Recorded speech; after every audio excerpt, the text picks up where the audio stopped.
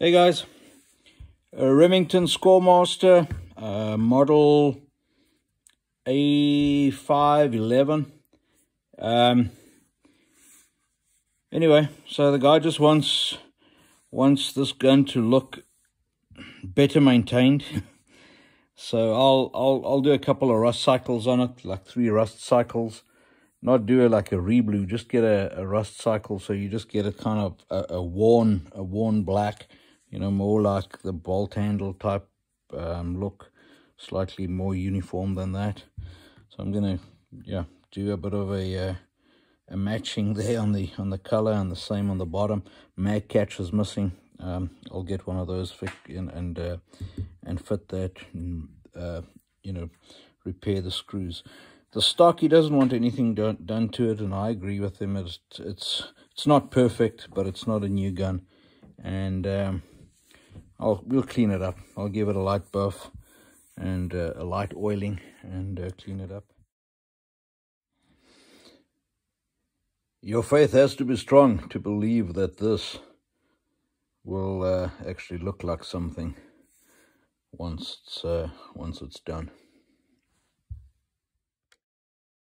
Essentially, all the bluing was worn off, and it was kind of in the white. So the guy didn't want it to be re-blued or look new. He just wanted it to look period correct and look as if it's been maintained. So I'll put 3 rust cycles on it, and it's just weird how the rust cycles or how the different metals behave. If you look at the barrel, is a lot darker than what the action came out, and they received the same treatment.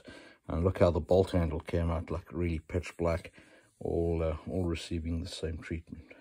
But anyway, it's all cleaned up. It looks a million times better than what it did.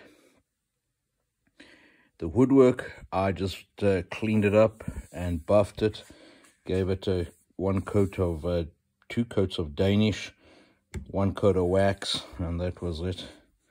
Blued up the trigger guard, or put some rust on the trigger guard and the screws.